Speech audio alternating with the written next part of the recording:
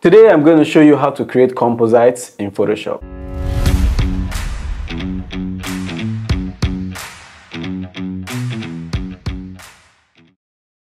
Hi there, welcome to this training. My name is Emax from Pure Dreams Works. If you'll be looking to learn how to create composites in Photoshop, guess what? Today is your lucky day because I'm going to show you how to achieve that from start to finish. So let's get right into it.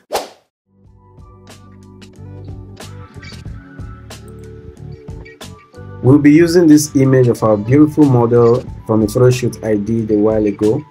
So to start off, I like to duplicate my background layer. So you hit Command J on your keyboard to duplicate your background layer so you can preserve the original image. So the next step is to make our selection. And Photoshop has actually made selection easy by introducing the select subject feature and the select and mask feature. So for the purpose of this training, I would use the select and mask feature. So let's start off by hiding this layer and you hit select and mask. Next step is to hit select subject and wait for it to finish the selection. To see what the selection is looking like, come all the way to view and select on layer. So this Photoshop has already done the selection and masked out the original background, so it's looking pretty good, so we can hit OK. So this is what our selection is looking like. If you zoom in, you would notice that it's a pretty decent selection. I think we're fine, we can work with this. So the next step is to place the new background. So this is the background we'll be using. You click your move tool and you drag here, and now you have to scale the background so it's proportional to the image. So to do that, you hit your Command T and you scale.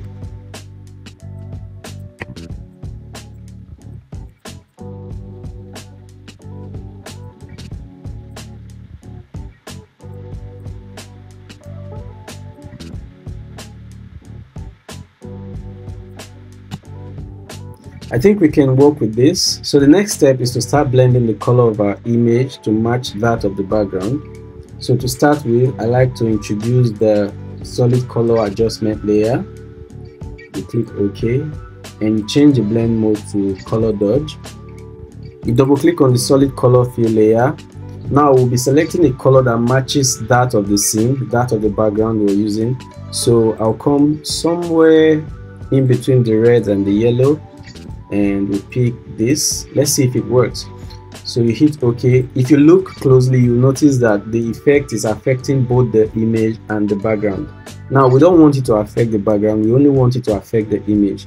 So to fix this, you hit Option on your keyboard, place your mouse in between the solid color adjustment layer and the layer of your image and you click. So you can clip the solid color adjustment layer to the image. So now we've gotten our desired result, but we'll still have to tweak it some more to blend it to the background. So we'll reduce the opacity to somewhere around 31. Now it's still not looking, it's a bit close, but we can still tweak it a bit further to see if we can get a perfect match. So you double click on the solid color fill layer again. Let's select a color that matches more accurately. So I would go with this. I think this is good. So you hit OK and reduce the opacity a bit more. Now this is much better. So the next step is to add some highlight to the edges of the image. So to do that, you create a new layer and you change the blend mode to overlay. So we head over to the color picker to pick the color we'll be brushing over the image. So we'll work with this, hit OK. Don't forget to clip this layer also to the image because we don't want this effect to affect the background. We only want it to affect the image. So to do that, you drag it down here. You'll notice it's clipped already. So let's zoom in to start brushing. The purpose of this is to create highlight caused by the sunlight coming from behind her. So let's select our brush tool. Make sure your opacity is set to the barest minimum, somewhere around 26. So let's brush over the edges.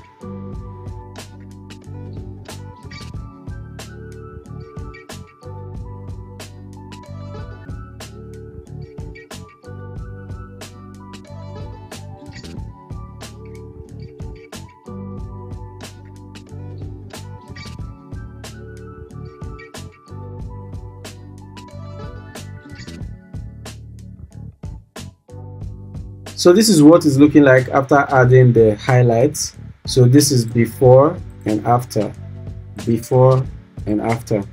So the next step is to blend our feet to the background. To start with, I would create a brightness and contrast adjustment layer. So let's reduce the brightness. So the reason why we're doing this, you would notice that the feet is brighter than the floor of the background, right? So to do that, let's reduce the brightness to match that of the background. So I've reduced the brightness of the image. Now we only want this to affect our legs, so you select your brush tool, switch your foreground color to black, take your opacity to 100 and brush over this area.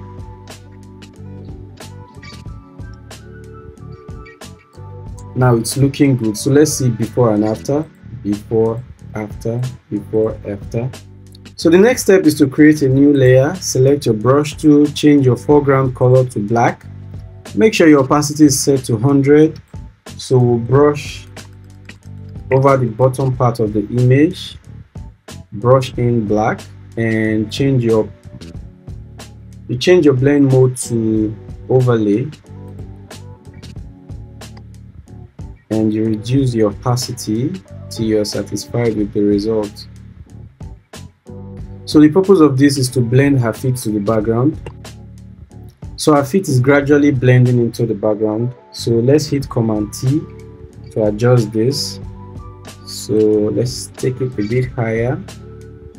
I'm happy with this. And I would like to reduce your opacity a bit more. Let's see what it looks like.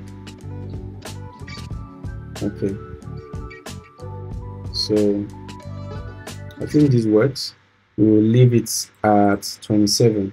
So let's create yet another layer, and this layer we are going to clip it to the image itself. So you create a new layer, you notice that it's been clipped, you change your opacity to overlay, you change your blend mode to overlay. So let's zoom in and brush over her legs. So we're trying to create shadows in these areas. So you brush slightly. And make sure your opacity is set to the barest minimum, like 25, 26, 27, whichever one works for you.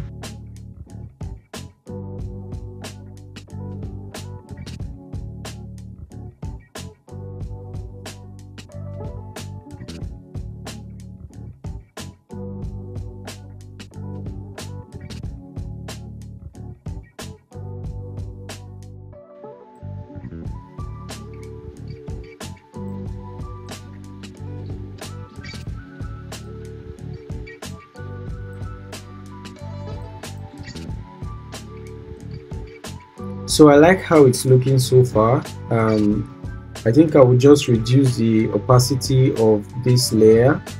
It's looking a bit too dark, so just slightly reduce the opacity to brighten it a bit more. So the next step is to create shadow. So I would duplicate this layer and delete this mask. Click apply. So now we've duplicated the layer. You hit Command T to transform. Since the sun is coming from the back, the shadow is going to be in front of her. So you drag this down here and you hit enter. Then you hit Command U on your keyboard to show your hue and saturation. You drag this lightness slider all the way to the end to turn it to black. So click your layer mask button, make sure your brush tool is selected and brush over her hand. So go over to filter, blur, Gaussian blur, and slightly blur the shadow, and that's it. So next step, I'm going to reduce the opacity to about 40, 48, 50. I think this is fine. Let's take it down a bit more, somewhere around 45. I think this is good. So the next step is to add the levels adjustment layer to do a little bit of color grading and make the image pop. So come here and select the levels adjustment layer, select the reds and come all the way down and drag the slider. So let's drag it all the way to the end and see what it looks like. Okay, no, this is not what we're trying to achieve. So let's take it down to somewhere around 11. So we'll select the blues and see what blue looks like. Drag the slider. No, so let's go back somewhere around 6. 6 is a bit too much, so let's do 4. Then you select the RGB and drag this slider to somewhere around 4. Okay, so this is looking good. This is before and after. I think I'll come back to the reds. We have too much red in the shadow area, so I'll take the red slider back to about 6. So we'll leave it there. So there you have it. This is the final image. If you love this training, don't forget to hit the thumbs up button and subscribe to this channel to keep receiving amazing tutorials from us. So I'll see you in the next training.